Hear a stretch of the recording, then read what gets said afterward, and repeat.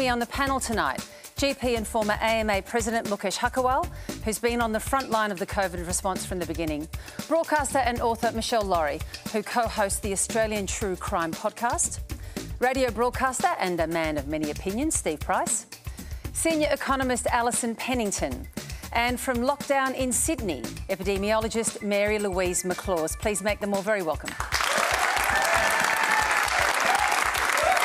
You can stream us live on iView and all the socials. Quanda is the hashtag, so please join the debate and let us know what you're thinking and how you're feeling at this very strange moment. Our first question comes from Tejas Balaraman. Do you guys feel like New South Wales has really learned from the mistakes Victoria made last year and incorporated that into their response? Let's go around the panel in answer to that question about learning from the Victorian experience. Alison, what do you reckon?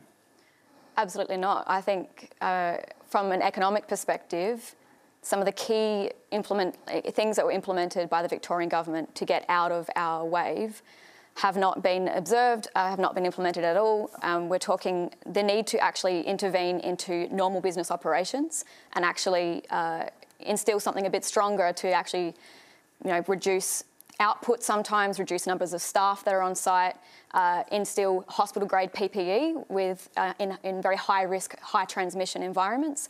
What the Victorian government did to get out of, to pull us through the last wave was to actually, code every industry and workplace with a risk transmission setting. And so high-risk environments were shut down. That's what it means to shut down non-essential businesses. And then environments that were high risk but essential, things like abattoirs, like wholesaling, cleaning, the things that actually keep us all going in a time of lockdown. They had quite strict requirements to make sure all their staff were kept safe.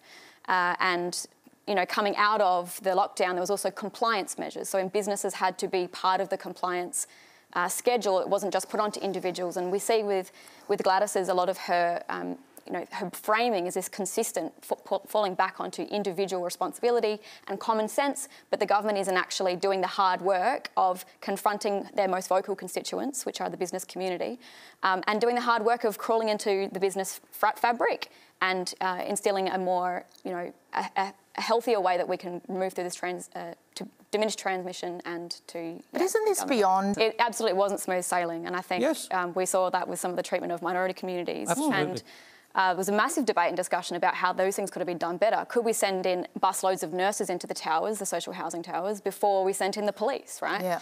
And these were logistical questions because it was like a wartime mobilisation. Well, and I think in workplaces as well, it wasn't smooth sailing. Like there were employers that were still forcing workers to go to work where there were outbreaks and they weren't disclosing who had the outbreak, how many people. And so workers actually had to take upon themselves to work together in spotless cleaning, in toll retailing, and actually close the sites down to make sure they were just to jump in there, Mukesh. Let's go to our next question. It's a video from Fox and Thomas Mulder, truly. Hello, my partner and I are casual workers in disability care. We have lost our income due to the lockdown. The $600 per week from the government is not enough. If I had worked these 20 hours, I would have earned $1,100. My question to the panel is, how do I make up this shortfall of $500 per week when I have to pay all my outgoing living expenses? Let's go to Alison on that. It's a question for you. There's absolutely no reason why those payments can't be livable payments, right? If we have to accept, if there's one lesson we can take collectively as a nation through the pandemic and even the federal budget's coming on the other side, hundreds of billions of dollars have gone out the door for all sorts of things. Stuff we needed to keep everyone afloat, keep businesses afloat, but also things like $18 billion a year on tax cuts for very wealthy people, right? So we've got plenty of money. Why do we choose? Why are choices being made at a federal government level, and in this case, New South Wales state government, to chastise people who are already in low-paid professions and in some of the most important work, frontline work, caring for others, like in disability care? And why wouldn't we extend to them the payments that are required to get by? And why would we instill this sort of level of precarity and insecurity on people? The point is we don't have to. This package that's been crafted with Commonwealth support and with the New South Wales government has been done with something in mind, and it is in mind to ensure that people on the welfare payments also do not get a scrap, right? So it makes sure that there's something like 200,000 people in New South Wales who are on a welfare payment but derive income from their work. They can't get any of those payments. So these are people even in a worse position than our... Well, the federal government would say, you know, we don't have a bottomless pit of money. I mean, JobKeeper cost us billions. And I think the federal government thought that we were going to get through that and JobKeeper would finish and we wouldn't have any more outbreaks. And so what they've suddenly got is this outbreak in New South Wales, and they've had to work out, well, we're going to have to help the vulnerable here. But what they've had a head-butting exercise with New South Wales. Originally, the feds didn't want to give any money. Well, yeah, of course, and then they were brought over because of the fact that Gladys had become... But how often are we going to do this? Every time we've got a breakout, we're going to finish your point. Because the point is that JobKeeper the government was dragged kicking and screaming to JobKeeper. That wasn't Morrison's position. They wanted to put everyone onto unemployment benefits. So it was the work of the ACTU and other organisations that pulled the government to a position of a wage subsidy. They pulled down JobKeeper way too early, as well as the coronavirus supplement, which gave people above poverty existences, millions of people. It lifted 400,000 people out of poverty, the biggest poverty-raising measure that we've ever had in history.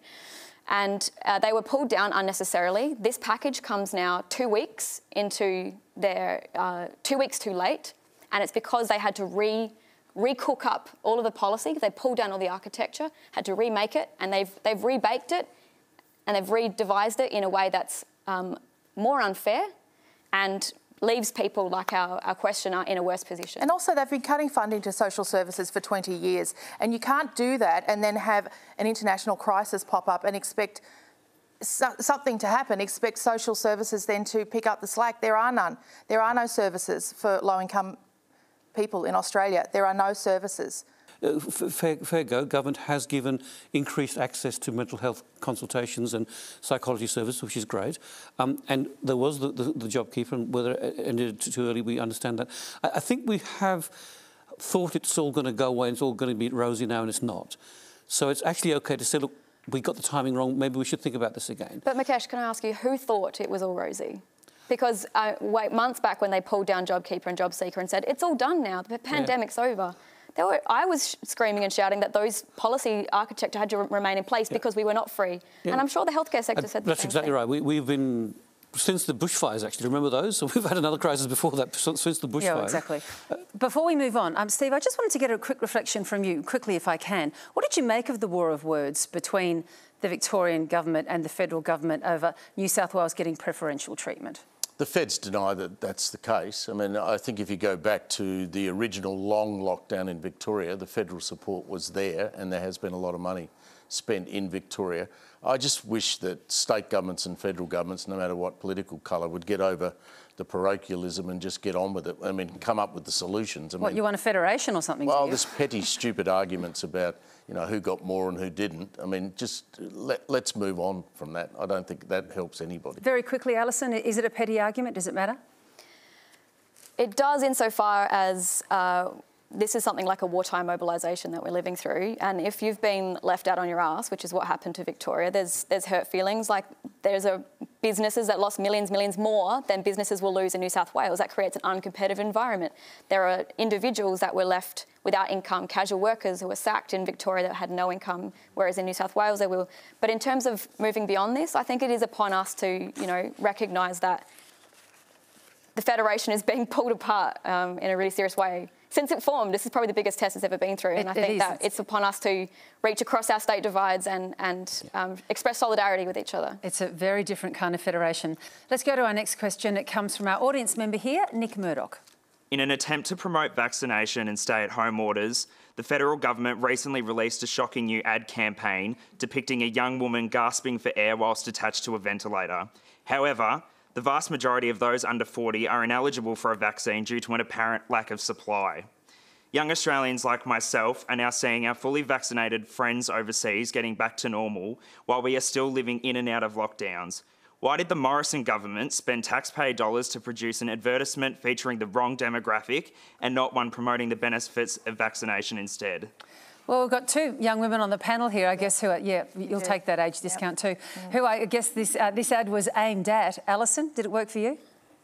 It is like, if it was possible for Morrison to gaslight anymore. That is like the upper limit of it.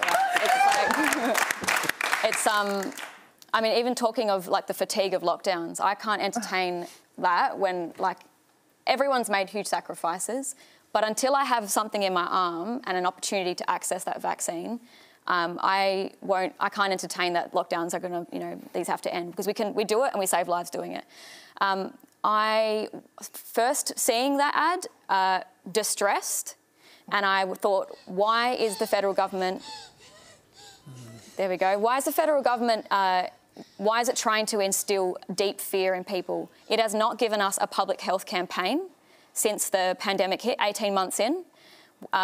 I grew up in a time of slip, slop, slap and, big public health campaigns that you can do them when you actually want to achieve, public health outcomes. What this ad for me is doing is distilling fear. It's deepening fear, and I think this is very typical of the way the federal government's politics are shaped. It's not concerned about bringing people together, of which all of the research shows that messages of solidarity and make this sacrifice because it's for the good of everyone. If you look at everyone else's ads internationally, smiling faces, people coming together, the sacrifices we made, we're all better off together, and we've got that.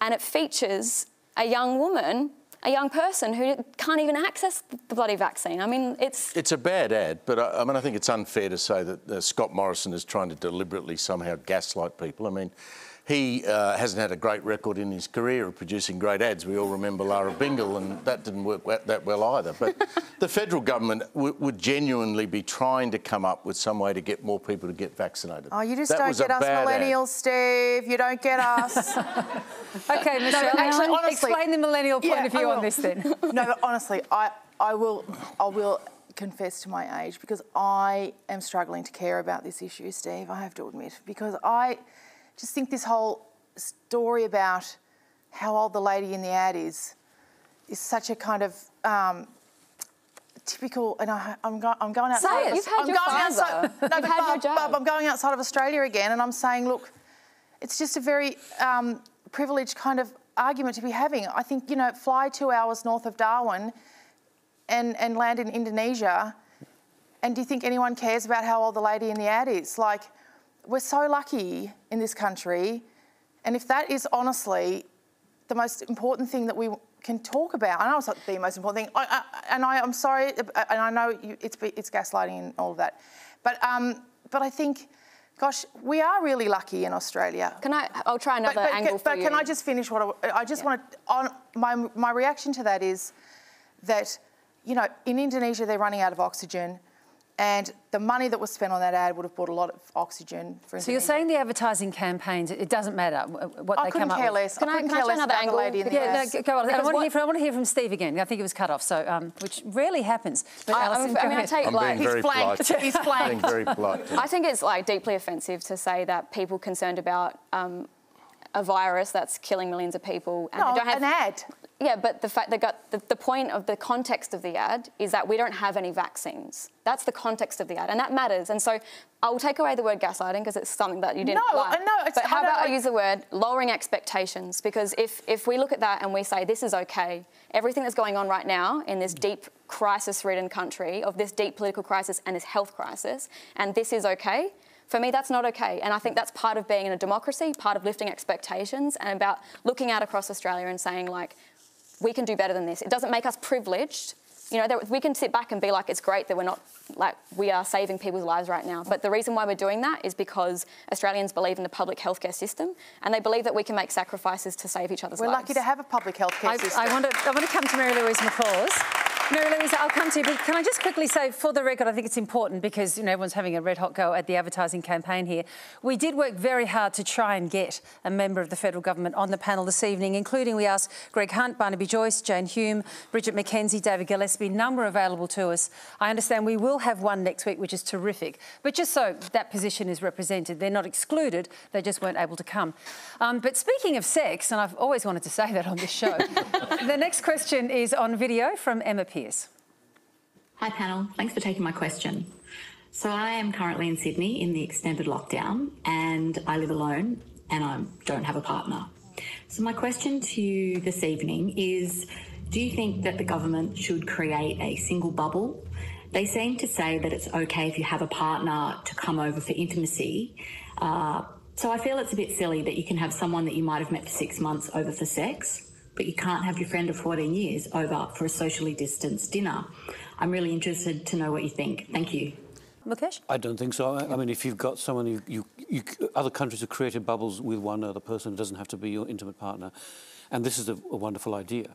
You know, the people were doing great things on Zoom, for instance, over the lockdown. My own 80-year-old mother was doing dance classes on that, which actually kept them going through that awful time.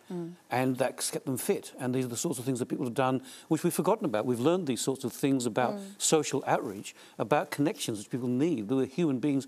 We need to touch, feel and talk to people. But see, Mukesh, didn't we go through this in Victoria? And there was the first 2/3 of the lockdown was the guidelines were significant intimate partners only. And I think there was a lot of pressure and people mobilised to say, why does it have to be this type of relationship? And I think it did open up to significant people, and I think it sounds like New South Wales needs to do the same thing. I think it's really crook of us to be giving Sydney a hard time and saying, oh, you didn't learn from our lessons. It's like you were saying, it took us a lot of hard learning, and I think it's unfair of us to be criticising them for not learning. I really do. It's fun, though. We're talking about the government, not people. But even, like, I get that. Policy I do understand that. I do understand people. that. But it's hard. I mean, they are populist leaders, our leaders today, and that sucks. And I don't approve of that, but that is the way that we have, frankly, trained them to be. That is who we vote for now, and that is all we vote for. We don't vote for leadership. We vote for people who pander to us consistently. That is what we vote for in this country, and that is what we've got. And so that is how they behave. They don't want to lock down.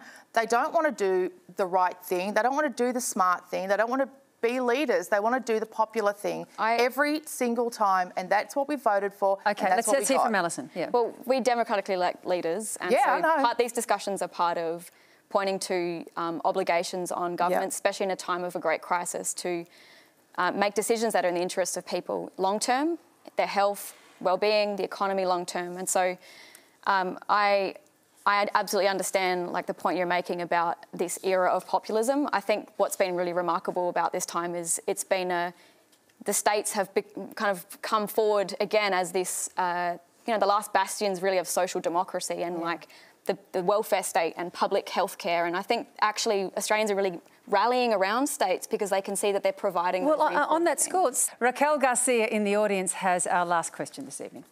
Hi, I'd like to present you with a fantasy scenario. If you were handed the top leadership position to get us through and out of this pandemic devoid of politics, media bias and avoidable factors that have seen Australia in the situation that we're in right now, how would you do it? All right, so one great idea each from our panellists to get us out of this mess. Alison?